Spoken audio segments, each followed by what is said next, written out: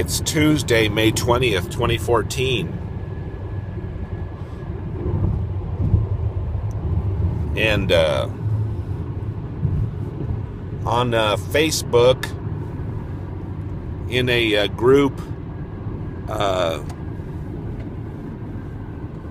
for mostly uncensored discussions between Mormons and non-Mormons, had a few exchanges with some people who are apparently gay. And they were a little bit upset with the whole Black Atheists of Atlanta situation, and they were upset with hearing about how I had some more negative encounters with the whole gay culture there, which I've outlined elsewhere on my blog. And they basically, their main contention was that my experiences were basically a one-off and easily discountable, and that I'm being a reptile for even bringing them up, mentioning them. But I did have a more kind of reflective post where I said, okay, well, you know, kind of a different multi-dimensional topic, starting out with how everyone's made of these little tiny robots, and what happens when what happens in fiction when the robots find out that they're robots. Even, you know, what happens? I'm a robot. Oh my God. So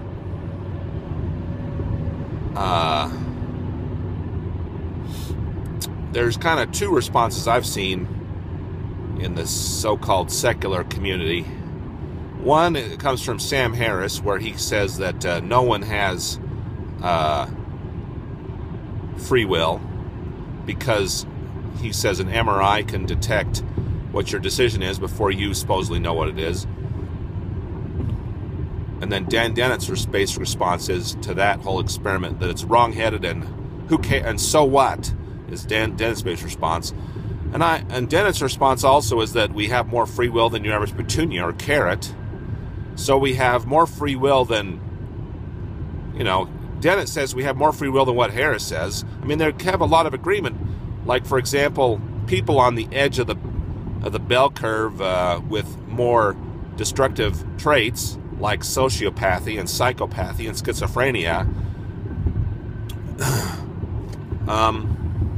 those people's traits are fully natural, and you know, but their brains are kind of defective. They don't have a conscience. That's just the way they are, okay? So but still, they have enough of a computational machine there to, you know, they have more free will than some people give them credit. Now, it's true their brains are damaged, but anyway. So I on the free will debate between Harris and Dennett, I'm more on the Dennett side, and with the caveat that I realize that a lot of the argument between them seems to be more around semantics. But anyway, that's that. So then I mentioned that in my experience,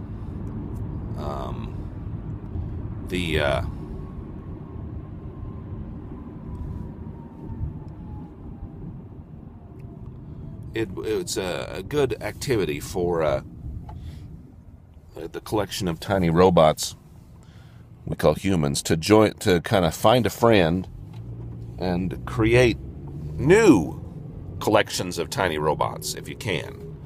A fun and rewarding and challenging experience.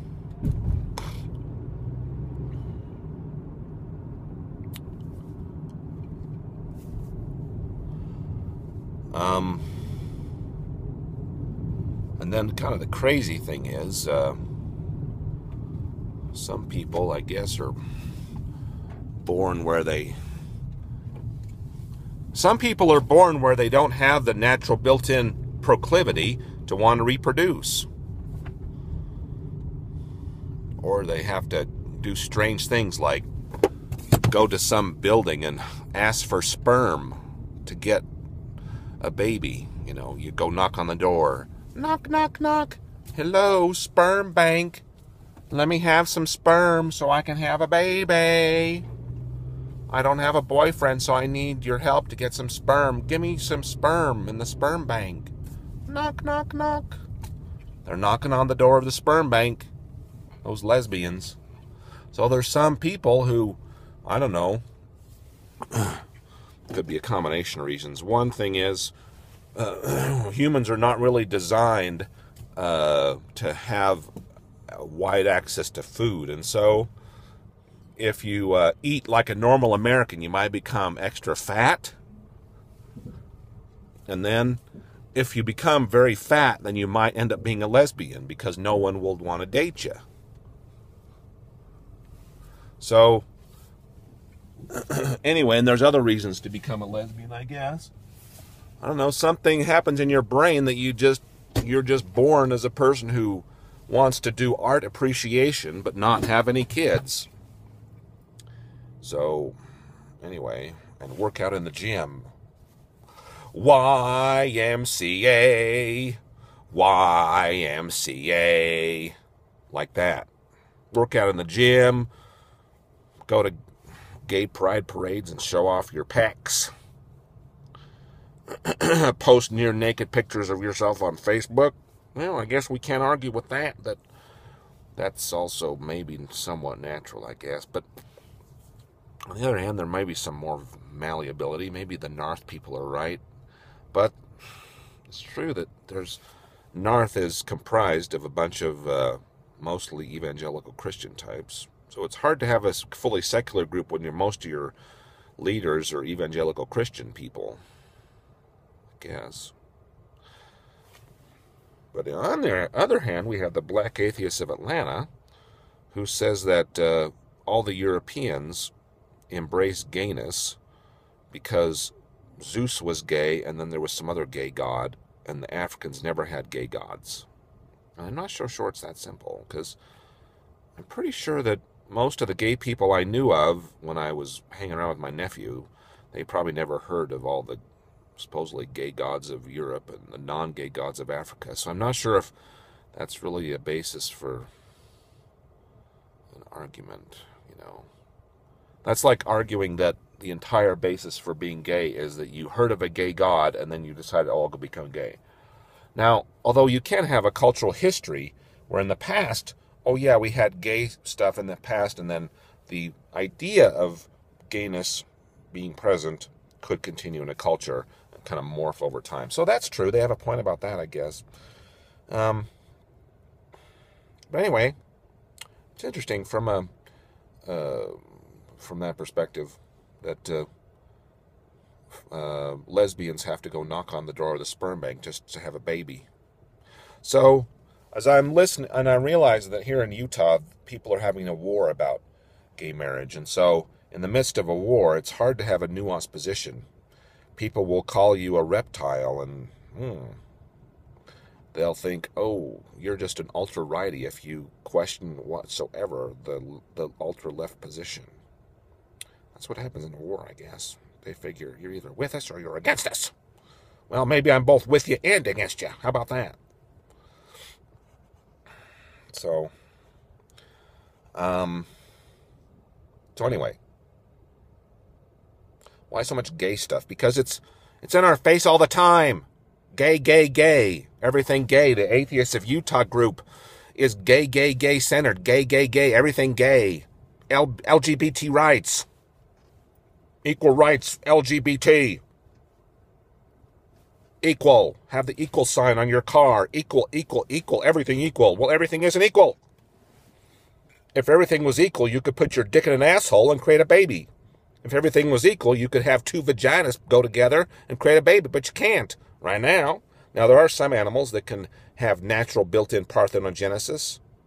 I've seen them on TV or YouTube, whatever. But I've seen documentaries about them. Maybe in the future, humans will evolve to such a point where there's just so many gay people that two lesbians will hump each other and create a baby. just like happens in other animals, I guess. Parthenogenesis.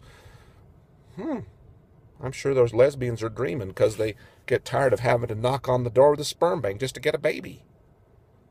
So, anyway, at this point right now, you have to realize that the objections to the whole gay marriage thing, those objections are also natural. Okay? Maybe your being gay is natural, but the objections to you trying to suck away kids into your culture might be natural too. Okay? And when I say suck away, I mean, that's a bit harsh. Suck away. Well, when I examine what happened to my nephew, yeah, I think suck away is an accurate description. Now, like I say, I like Stephen Fry, and I like Oscar Wilde, and I like the gay guy who helps us go on vacation, who has a service-oriented life. But on the other hand, there's also the pedophiles who are welcomed back into the gay community after they get out of prison. Not so good. And there's the petty narcissists I met, kind of Truman Capote types. Not so good. So maybe there's room for family values gayness.